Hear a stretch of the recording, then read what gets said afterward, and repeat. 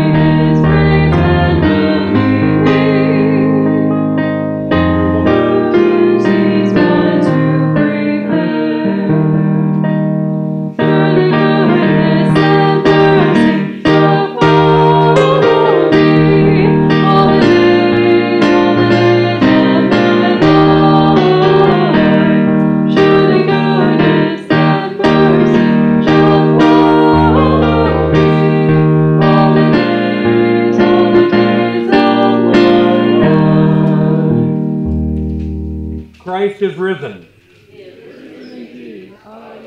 In the name of the Father, and of the Son, and of the Holy Spirit. Amen. Oh, come, let us sing to the Lord. Let us make a joyful noise to the rock of our salvation. For he is our God. And we are the people of his pasture and the sheep of his hand. Let us come before God in true repentance, seeking forgiveness and amendment of our lives as we follow the Lord. With what shall I come before the Lord, and bow myself before God on high? Shall I come before him with burnt offerings, with calves a year old? Will the Lord be pleased with thousands of rams, with 10,000s of rivers of oil? Shall I give my firstborn for my transgression, the fruit of my body for the sin of my soul? He has told you, O man, what is good, and what does the Lord require of you, but to do justice, to love kindness, and to walk humbly with your God. Confess that we are indeed sinful. We have done evil and forbidden, and have not done the good commandment. We do repent and are truly sorry for these our sins. Have mercy on us because of Jesus our good shepherd. Grant that by the working of the Holy Spirit we may follow where he leads until that time when we, by his grace, come to dwell in your house forever. God has promised forgiveness to those who repent of their sins and turn to him for grace. Therefore, as a called and ordained servant of Christ, and by his authority, in his stead, and because he has commanded me to, I forgive you all of your sins in the name of the Father, and of the Son, and of the Holy Spirit. Amen. In peace let us pray to the Lord. Mercy, peace from above and for our salvation, let us pray to the Lord. Lord, have mercy. For the peace of the whole world, for the well-being of the Church of God, and for the unity of all, let us pray to the Lord. Lord, have mercy. For this holy house, and for all who offer here their worship and praise, let us pray to the Lord. Lord, have mercy. Help, save, comfort, and defend us, gracious Lord.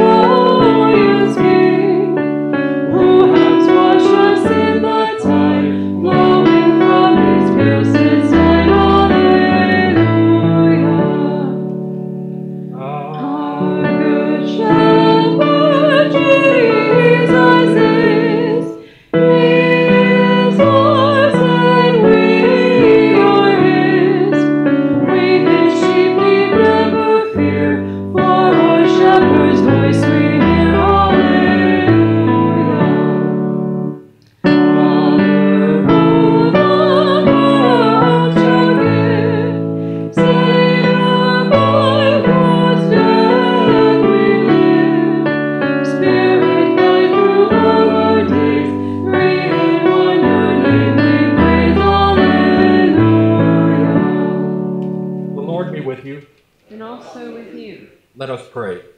Almighty God, merciful Father, since you have wakened from death the shepherd of your sheep, Holy Spirit, that when we hear the voice of our shepherd, we may know him who calls us each by name and follow where he leads. Through the same Jesus Christ, your Son, our Lord, who lives and reigns with you in the Holy Spirit, one God, now and forever.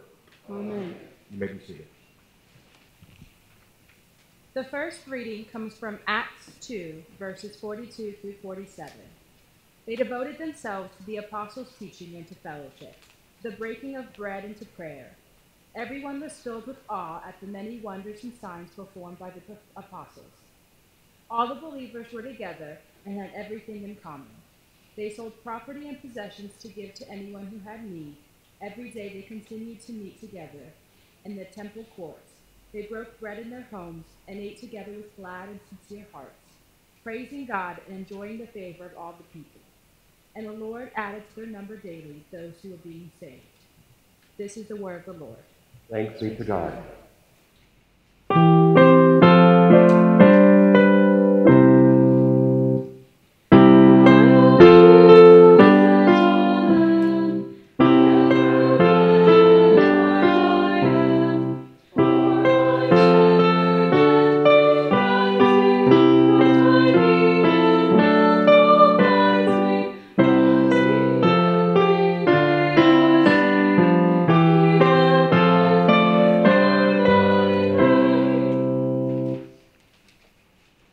The epistle lesson comes from 1 Peter chapter 2, verses 19 through 25.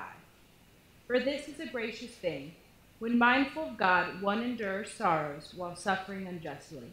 For what credit is it if, when you sin and are beaten for it, you endure? But if when you do good and suffer for it, you endure, this is a gracious thing in the sight of God. For to this you have been called, because Christ also suffered for you, leaving you an example, so that you might follow in his steps.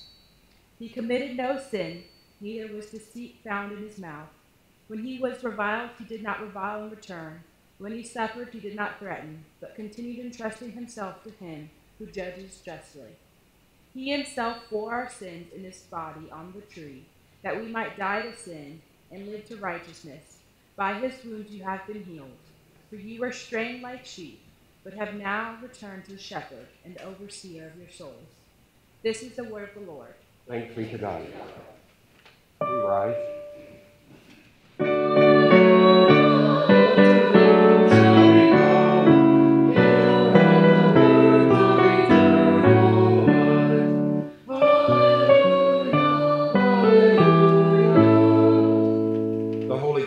according to St. John, the 10th chapter.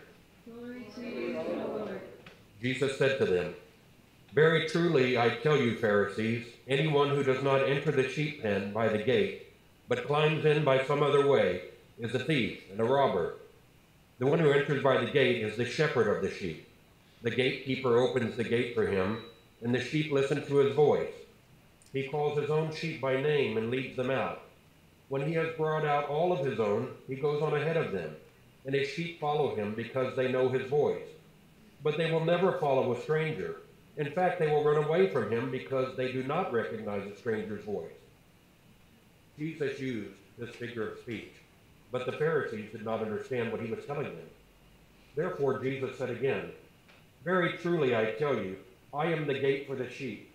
All who have come before me are thieves and robbers, but the sheep have not listened to them. I am the gate.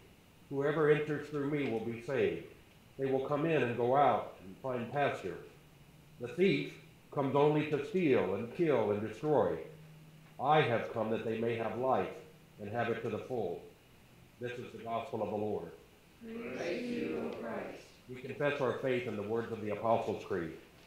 I believe in God, the Father Almighty, maker of heaven and earth, and in Jesus Christ, his only Son, our Lord, who was conceived by the Holy Spirit, born of the Virgin Mary, suffered under Pontius Pilate, was crucified, died, and was buried. He descended into hell. The third day he rose again from the dead. He ascended into heaven and sits at the right hand of God, the Father Almighty. From thence he will come to judge the living and the dead. I believe in the Holy Spirit, the holy Christian church, the communion of saints, the forgiveness of sins, the resurrection of the body, and the life everlasting. Amen. You may be seated.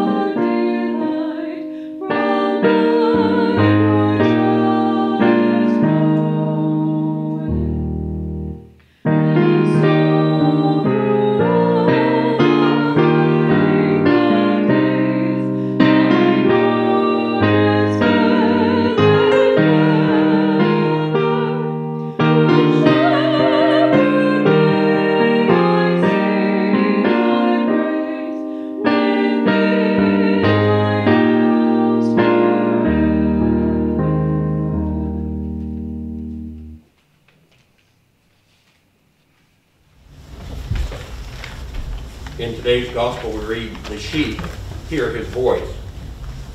I understand that when one travels in the Near East being like Israel in Lebanon, the Middle East being more like Iran, possibly Iraq, and in the Far East being the Oriental countries that we think of.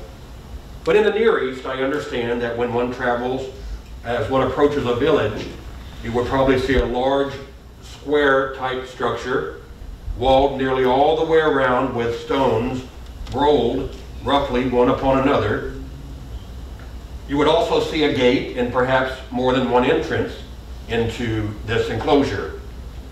That square is empty throughout the day, for the flocks have gone into the neighboring pastures, but toward evening, at certain seasons of the year, all the shepherds bring their flocks to these enclosures to keep them safe for the night. And there they are shut in for the night altogether. One man might only have a few sheep, and another man might also only have a few sheep. And then the more wealthy owners have larger flocks, but all the sheep are enclosed together in this stone enclosure in the common community fold. Of course, those people had never heard of social distancing at the time, but they bring all their sheep in together. When the morning comes, the shepherd is up early with the sun. The gatekeeper is at the door, and he recognizes the various sheep owners as they come to call their sheep and to fetch their flocks. One shepherd comes and he takes away his little herd. Then a little later another shepherd arrives and he leads away a large number or so. But in each case, the shepherd has no trouble in separating his sheep from the rest in the fold. Now you and I would think it would be almost impossible to do such a thing. To look at flocks and flocks of sheep in an enclosure and to pick out which ones were mine and which ones were his. It would be looking like a needle. It'd be like looking for a needle in a haystack. How would we even begin to divide those differing flocks? They all look the same. One sheep looks like another sheep to me, but the shepherd does it easily as he comes to the door of the fold. Now there are certain of the sheep that love him very much. They are accustomed to keep very near to his hand when he's with them, and often get the choicest patches of grass. They leap up at the very sound of his footsteps. They recognize his person, and they come quickly to the gate and are ready almost immediately to go out to the pastures with him. If any of you have a little dog at home, we can hear that dog whining and scratching at the door before we even get the door open. They've been aware that we've been there. They heard us when the car pulled up, and that dog is just anxious. So you can picture some of the sheep are just like that. Now when you get home, the cat doesn't care one bit that you came home. Have any of you ever had a cat greet you at the door? Dogs do that, and sheep do that to their master. Then there are other sheep in the same fold, maybe even the larger part of the flock, that are not quite as eager. But the shepherd speaks, and they recognize his voice. And when he proceeds to call them out by name, you can see those fleecy creatures recognizing the tones of his voice and responding to his call as readily as dogs with us know their master's voice and their own names.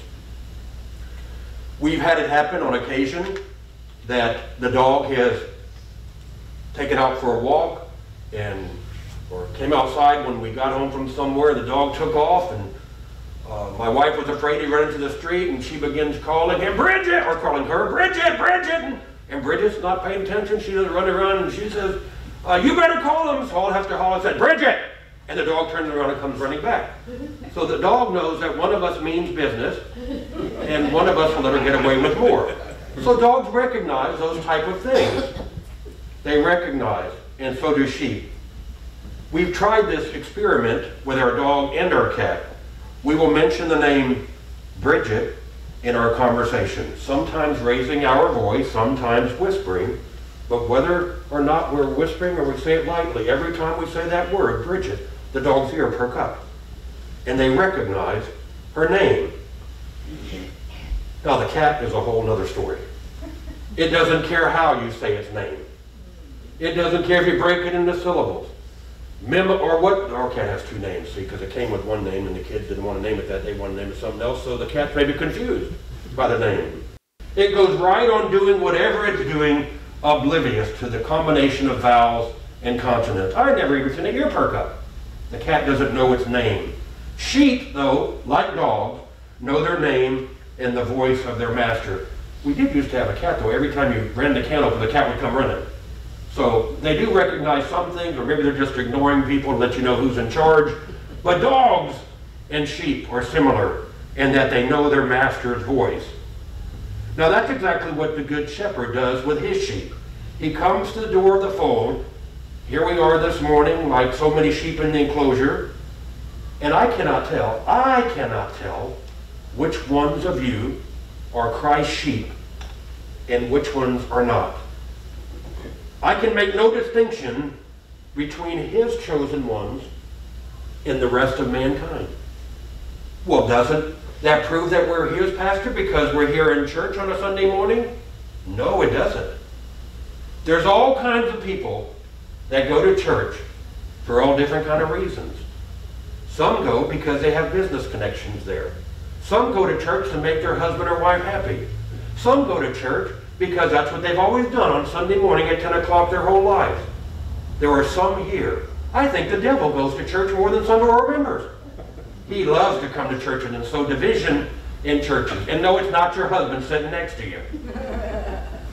But I cannot tell which ones are true Christ sheep and which ones are just other sheep in the fold. I can make no distinction between his chosen ones and the rest of mankind. But if the Lord himself should come and call, his chosen ones would hear his gracious voice when one by one he calls them to himself by baptism and instills faith in them. Or maybe they are now 50 years old or 18 and have never heard the old story of Jesus and his love. But suddenly at the age of 50 or 14 or whenever they've heard the story and believe the gospel, and they come now when he calls. The gospel has gone out by radio or TV or some preacher behind a pulpit because their neighbor, their co-worker was dedicated enough to bring them to church. They had the chance to hear and to believe the gospel. They have heard the gospel and received it, and they believe it, and then they are called out to come and join the master's flocks. Whatever else they may have been doing, when the sheep hear his voice, they rise up and follow him, for they know his voice, and he leads them out. We confess that belief often. As Lutherans, we confess that he does call, gather, and enlighten the whole Christian church on earth, and keeps it in the one true faith. We also believe, teach, and confess that he has called me by the gospel. So he has called us to himself. He takes us out to the pasture. He doesn't leave us. In fact, he has said, I will never leave you or forsake you. The Lord Jesus Christ has often come to us along the way in guidance. The psalm says, he leads me in the paths of righteousness. Many of us can say and testify to the fact that he has guided us through all the pathway of life. And as we look back, we can see God's guiding hand leading us down certain pathways. At certain times and at difficult turns of the road, he has come to us with consoling counsel and with such abounding compassion that we have blessed him and said, he has been truly near to me during this crisis or whatever it was. Maybe you have been in that place of sickness or great pain. Perhaps you have come through in your life some great abuse or great poverty. And if it had not been for the Lord, you feel like you wouldn't have made it thus far. Some of you this morning know what it's like to be deserted by your friends in the hour of the greatest need, and have had to stand alone against all the howling storms around you, or so it seemed to you. But we never fully know Christ until such a time as that. We never realize the sweetness of his sympathetic companionship till he stands by us during a time like that.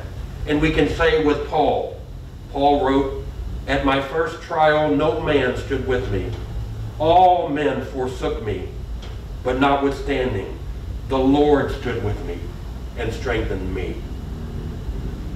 Yes, the Lord may be a long way off from the healthy and the strong sheep, but the good shepherd is always near to the sickly and the weak. And when the heart is breaking, Christ always comes. He knows all about, Christ knows all about heartbreak and desertion and agony and bloody sweat. In all ways, he was tempted like we are, and yet without sin. So he can sympathize with us in our sorrows. And there is no hand so soft and tender and kind as that which was pierced for our transgression. So the Lord is with us, leading and guiding. And I may also add that our Lord is always with us in intercession as well. Well, what does that mean? His divine foresight is pleading for us about troubles that are yet to come. In January of this year, were any of you here thinking that the whole world could shut down? Every country locked down? I wouldn't have believed it. Yeah. But it didn't catch Jesus by surprise. Even then, he was pleading for us.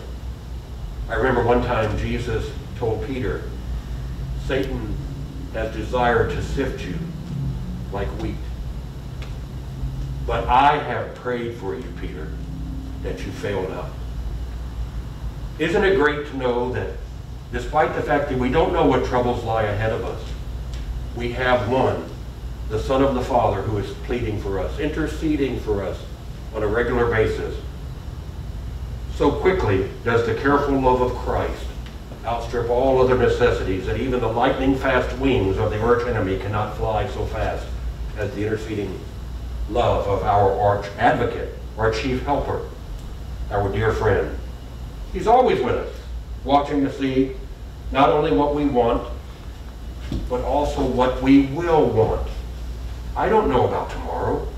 I don't know what the future holds, but I know who holds my hand, as the song says. Before Satan has even plucked his arrow from his quiver, and long before he has fitted it to his bow, Christ has already prepared that shield of interceding love that will guard us from his attacks. O sheep of Christ, can there be any happier news for you than that the good shepherd, is always with you? His sheep hear his voice when he calls them for particular service. Now we read in the book of Acts where the Lord says to the early church, separate out for me Barnabas and Saul for the work whereunto I have called them. The Lord separated out some for his particular work. Sometimes there is a Sunday school teacher needed or wanted, and possibly there is someone here with many years of knowledge and experience who ought to be teaching a Bible class. Perhaps there is a man of business here, or a woman of business, who is very familiar with reconciling the books and can be of great service to the Lord's church. Some of you have never had an idea of what you can do for the Lord, and the way to find it out is to try and do something for the Savior. There are too many retired people among us. Yeah, I know we have some here that are of retirement age who go way above and beyond what they ought to do, and parish couldn't make it, frankly, without them.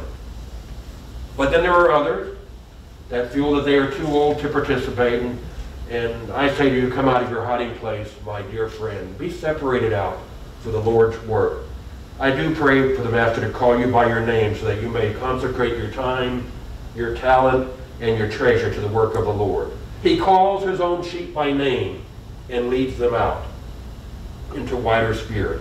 Lastly, there is another call that I would be remiss in neglecting to speak about. There will soon come another call to every one of us, the call home to heaven. Jesus said, the day is coming when all who sleep in their graves shall hear my voice and come out. I know not to whom it may come this week or next, but I ask all of you, are you ready for it? See, because I can't judge your heart. I don't know. The Bible tells us to test ourselves, whether we be in the faith or not.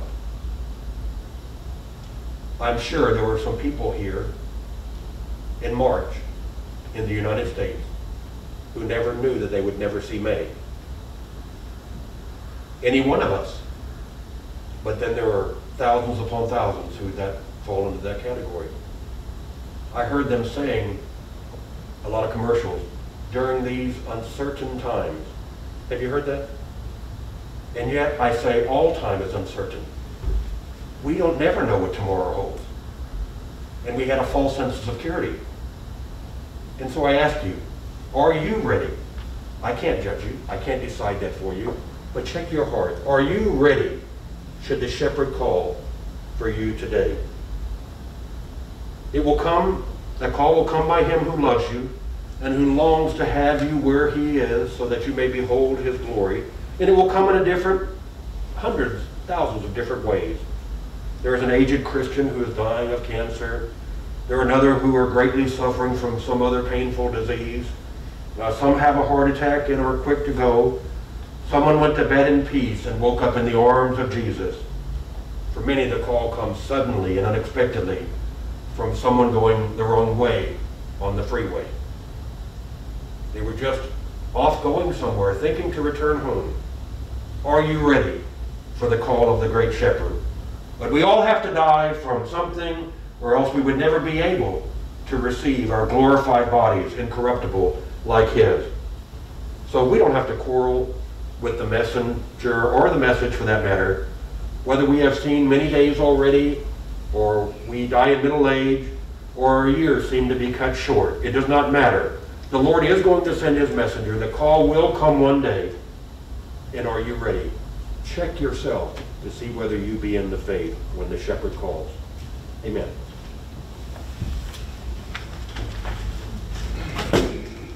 We are not going to take up an offering today, but we will leave the offering plate at the door for you each to what I mean is we're not going to pass the plate from person to person. We'll leave it on the table and ask you just to drop it in as you leave. Is that okay with you? No. But we rise for prayer. Yeah, what do we...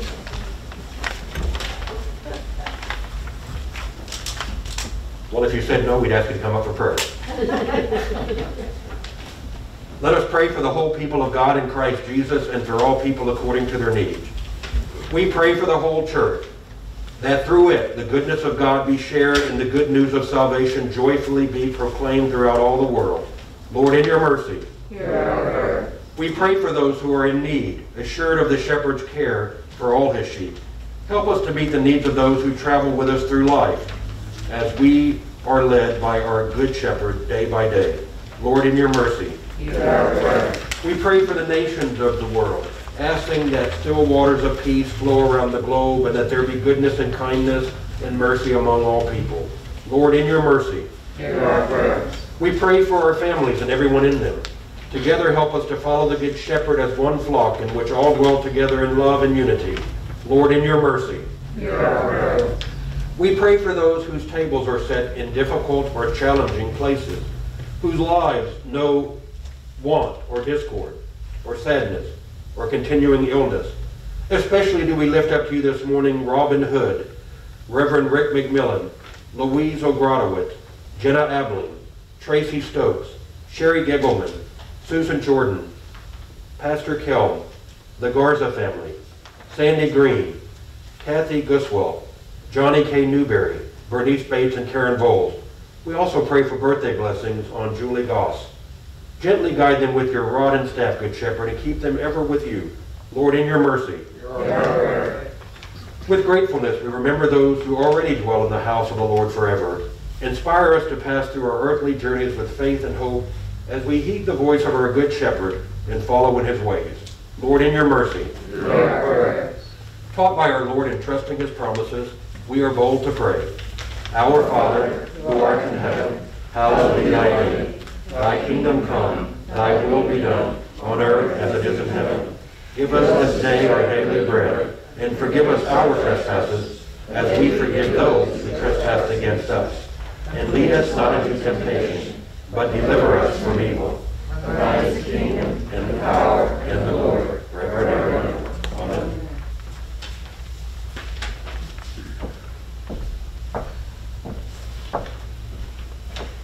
The Lord be with you. And also with you. Lift up your hearts. We lift up to the Lord. Let us give thanks to the Lord our God. It is right to give thanks and praise. It is truly good, wholesome, and proper that we give thanks to you, our gracious Heavenly Father. For in your goodness you have given your only begotten Son for our salvation. By the guiding of your Spirit, direct our ways that we follow the Good Shepherd through all of our lives. Grant that we receive the body and blood of our Lord as a guarantee of our salvation and as a foretaste of the feast to come in the halls of heaven and the green pastures of your eternal kingdom. To you, O Father, be all glory, honor, and praise, together with the Son and the Holy Spirit, now and forever. Amen.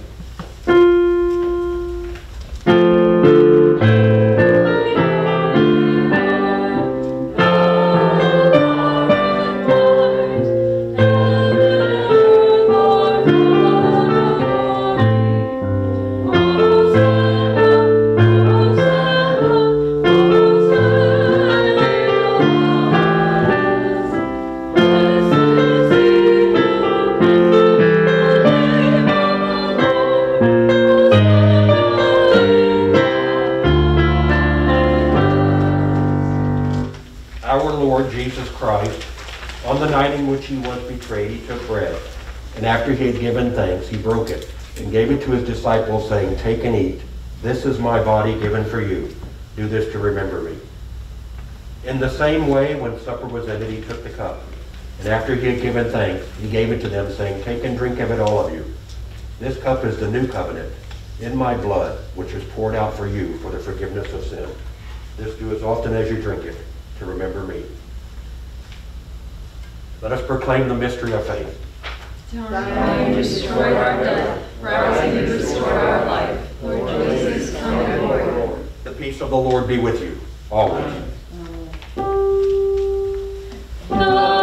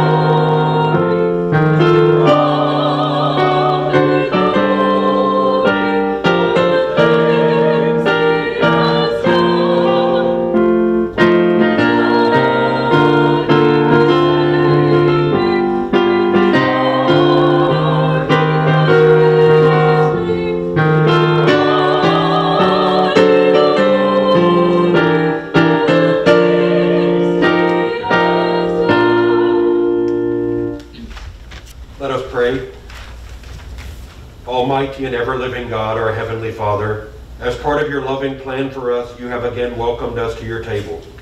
We thank you for the blessing of this holy meal. As the bread was at one time scattered as seed upon the fields, and was harvested and was made one, so let your church be gathered together into one flock from the ends of the earth, until at last we taste the fullness of your great goodness in your eternal kingdom, where you live and reign with the Son and the Holy Spirit, one God, now and forever. Amen. Let us bless the Lord. Thanks be to God. Now may the God of peace, who brought again from the dead our Lord Jesus, the great shepherd of the sheep, by the blood of the eternal covenant, equip you with everything good that you may do his will, working in us that which is pleasing in his sight, through Jesus Christ, to whom be glory forever and ever. Amen.